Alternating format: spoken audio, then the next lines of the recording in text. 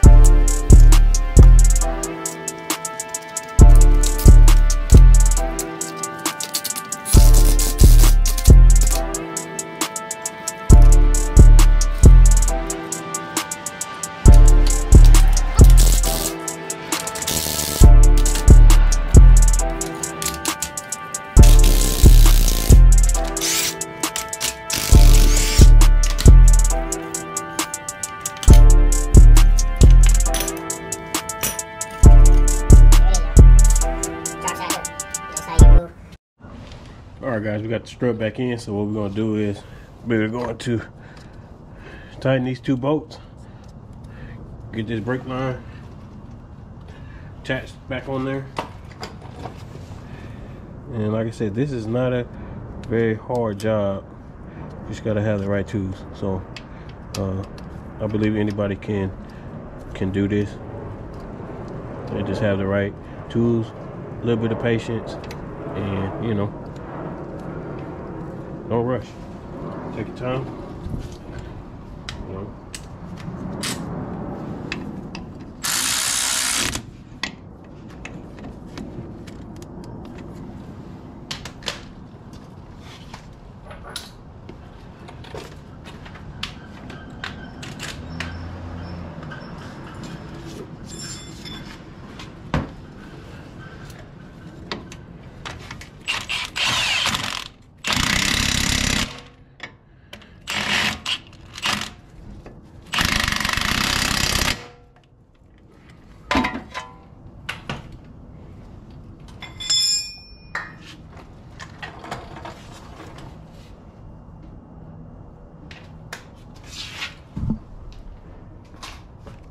Jump to the top, make sure you got that on there. Tighten these up.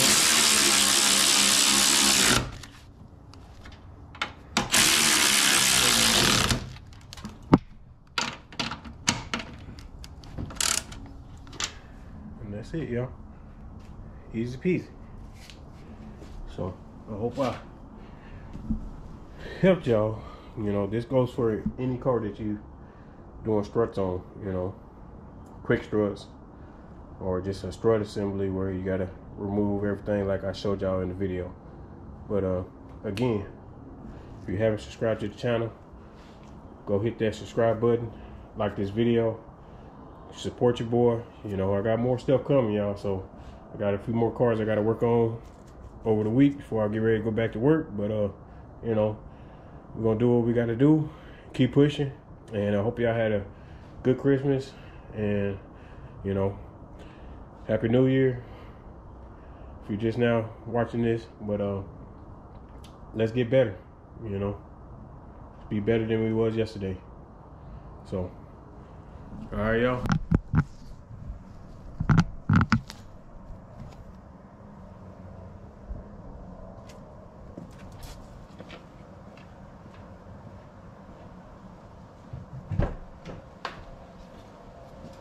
Alright guys, so we need to remove the back seats so we can get to the bolts for the rear struts.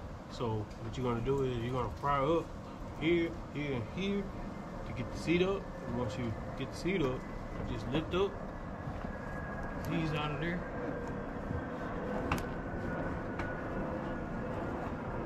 Get stuck.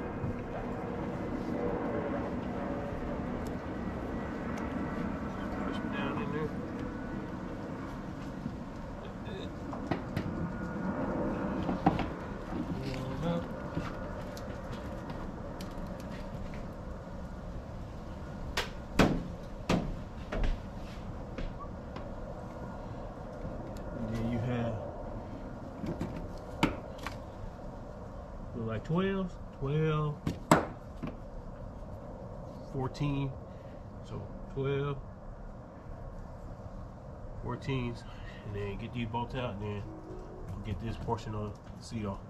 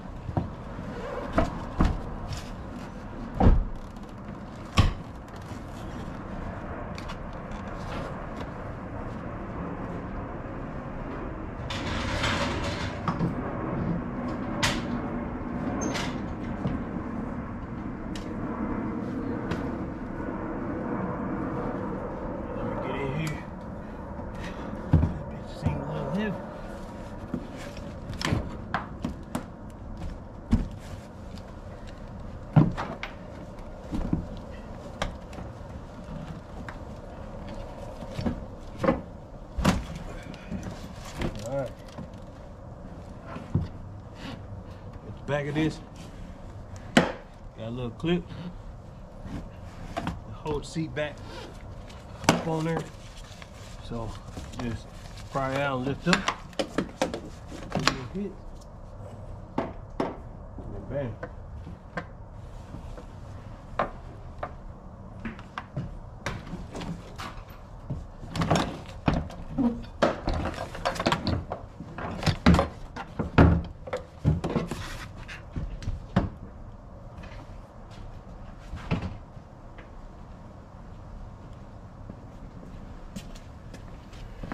Now we can access these 3 bolts right here and the ones over there. So if you don't want to know how to remove your seat on the Avalon, there you go.